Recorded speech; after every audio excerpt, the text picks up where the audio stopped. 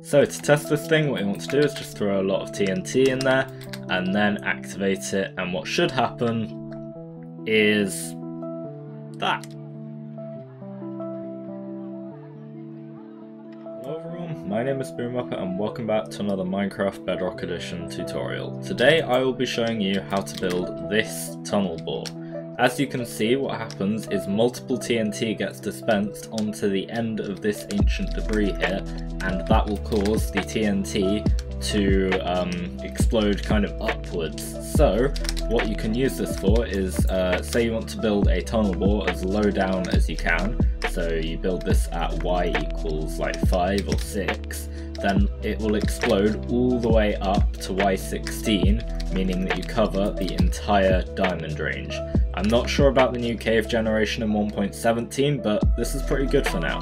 A negative to this tunnel bore is that it uses 3 TNT per blast, but don't worry, I've got you covered because in the iCard there is a link to the playlist that has my gunpowder farm designs on it. Pick the one that you want and then come back and build this tunnel bore. Before I begin the tutorial, I just want to say thank you very much to firstdanjosh for helping me out with designing this thing. He gave me the original concept, but then I was able to compact it and upgrade it a little bit so that it works perfectly. Anyway, without further ado, let's get on with the tutorial. So, first things first, you want to make sure that you come about 3 blocks away from the wall that you want to bore into. Then what you want to do is place 1, 2, 3, 4 ancient debris, and then 1, 2, 3, 4 regular blocks. Then what you want to do is come out 1, 2, 3, and 4. Then break these 3 observers, then place an observer there facing in that direction, and then a regular piston facing in the direction that you want this thing to go. Then what you want to do is place 2 honey blocks like that, then a terracotta block there, and then a regular piston facing in this direction like so. And then what you want to do is come up 2 regular blocks like that, then a glass block, and then 2 honey blocks behind like that. Then what you want to do is grab a trap chest and face it in whatever direction that you want, because there is a glass block on top, so you will be able to open it. Then what you want to do is place a regular block there and a sticky piston facing in that direction. Now what you want to do is come out a pillar block and then a sticky block. This can be honey or slime. And then you can place another honey block there, or a slime block, and then an observer facing up into the bottom of it like so.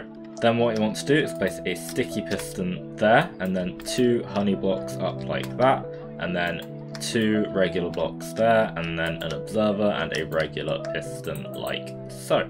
Then what you want to do is place an observer facing up on top of that piston with a dispenser facing up there, and then a slime block there. Then what you want to do is place a regular block there and a regular block there, and that is your tunnel bore done.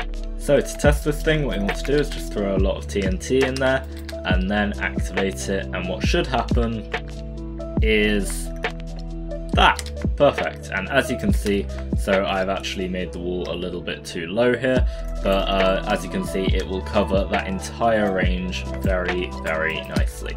So you can build this at y equals 5, and as you can see, it will explode all the way up to y equals 16, or wherever you build it. You can use this for mining netherite, it doesn't matter. As long as you clear all the water and lava in front of it, this thing will work absolutely fine.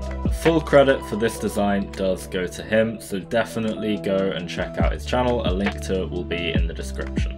Anyway, that's going to do it for today. Thank you very much for watching. If you did enjoy and use this tunnel bore, then please do hit the like button down below, and if you really loved it and haven't already, then do consider subscribing. It really does help me out a lot more than you might think.